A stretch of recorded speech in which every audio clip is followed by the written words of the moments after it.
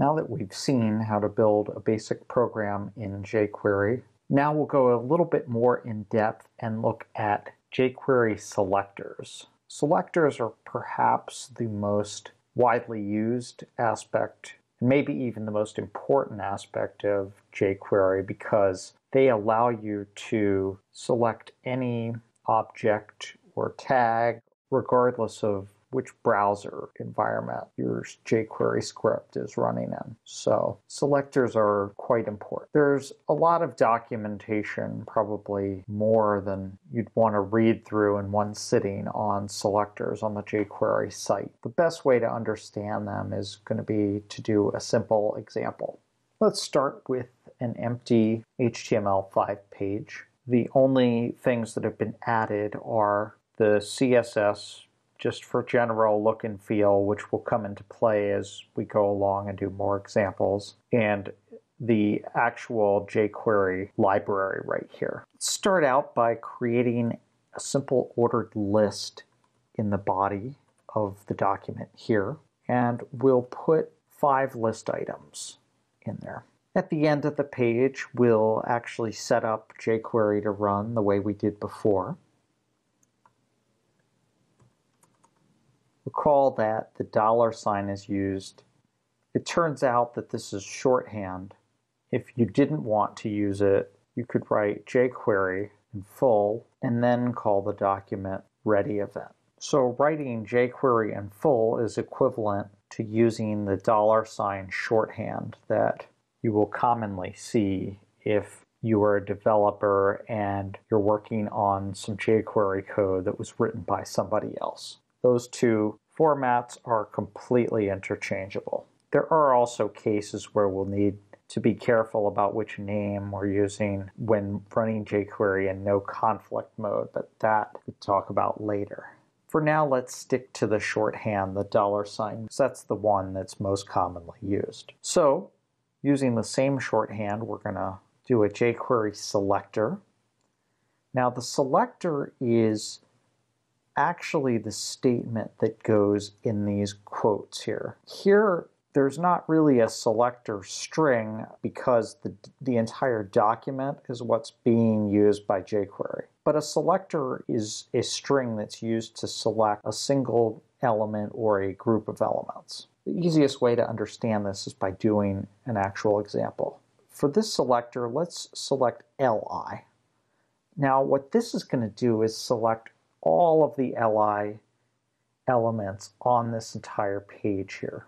And what we're going to do with those, once we've selected all of them, is set the text to a specific value.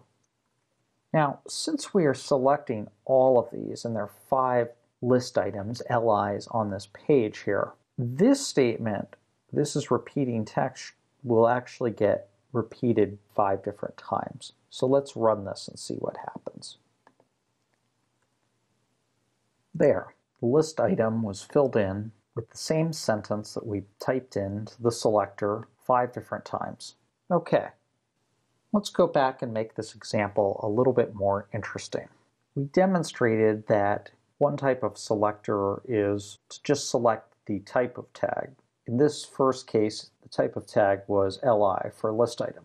We can also select by other attributes, such as class. Let's add a class of other to these last 2 tags right here. So now, if we want to choose a class, jQuery provides a shorthand for doing that. We can put dot other, which is the way of doing a class selector. And we're going to set, in the first example, we set the text property, which is the text that appears between the start and end tag. Now let's do the HTML property. And this allows us to actually set HTML that appears between the start and end tag. And we'll show what that distinction looks like in a second. Write this text, put an EM, may appear more than once. Okay, so when this script runs, the first thing that will happen is it'll set all 5 of these to say this is repeating text. But then the next statement will run, and that will set these last two to have this HTML in place of that text. Here's what that looks like. You'll notice that HTML gets inserted into these last two elements here. Now, if we had used the text function here instead of the HTML, here's what would have happened. These EM tags are now escaped, and this appears as plain text. There's another type of selector that's commonly used, and that is the ID selector. IDs are used in general to uniquely identify each element on the page. So, for example, this element here might have an ID of, let's give that an ID of test 5. This would have to have a different ID in order to not violate the HTML5 specification, such as test 1. The important thing is that the ID uniquely identify the element. For more information, check out the HTML course. So if we want to select an element by ID, we use this # right here, and then we put in the value that corresponds to the ID. So let's put HTML in this time and say this text does not repeat. And the reason that doesn't repeat, obviously, is because we're only specifying this to be written in for one of the IDs. Recall that this first line executes and sets all 5 of them to this is repeating text. Then the next statement only sets the last 2 values, and this final one just sets the last value because the ID matches this one up here. Let's see it run. There. The last value was set with the HTML, just like we specified.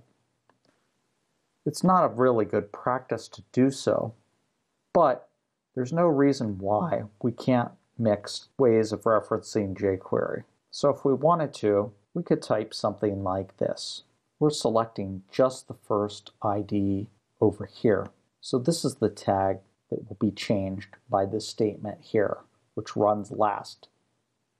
So we've seen a few selectors, and as we've seen, mixing and matching between writing jQuery and the $ is probably not a very good practice. So we should keep these all as $signs.